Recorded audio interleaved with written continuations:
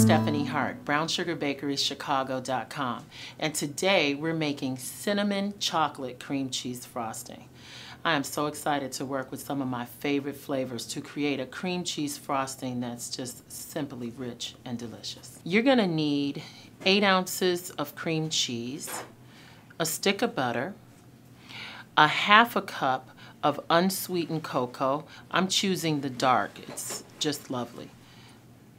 A teaspoon of cinnamon, a tablespoon of vanilla, 3 to 3 1/3 cups of powdered sugar. We're going to take our cream cheese and butter and we're going to put it on the mixer and we're going to cream it until it's nice and fluffy, about 2 to 3 minutes. We're going to add in our cocoa slowly. Then we're going to go ahead and add in our cinnamon. We're going to let that blend for just about a minute. We're going to add in the vanilla. And then we're going to add the powdered sugar. When you're adding your powdered sugar, please be careful. You might want to use that extra 1/3 cup if you'd like your frosting a little bit thicker.